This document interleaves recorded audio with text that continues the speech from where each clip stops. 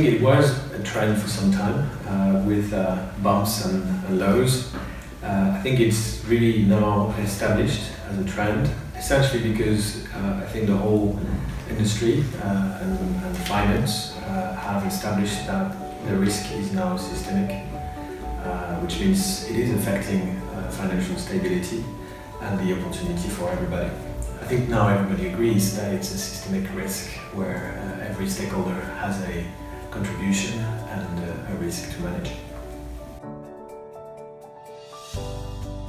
Actually, on the trend setting, I think the second element of the systemic risk is actually that the regulators are not acting stronger and stronger on the topic, providing for directions, even if it's in principle for now, but establishing a taxonomy, so a common language to enable comparison and a better management of the issue.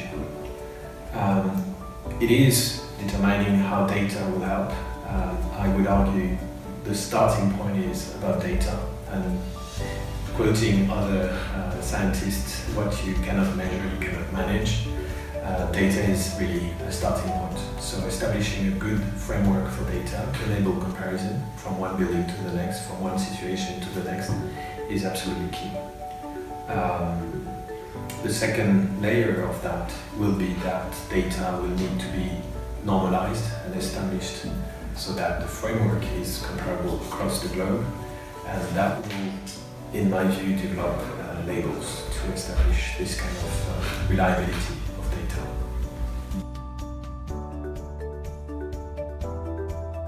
Essentially, we are increasing training and external support with consultants. Is a big topic, and we need essentially to rely on external consultants who are really specialists of the field, and we have engaged with several of them to help us monitor regulations and check our buildings.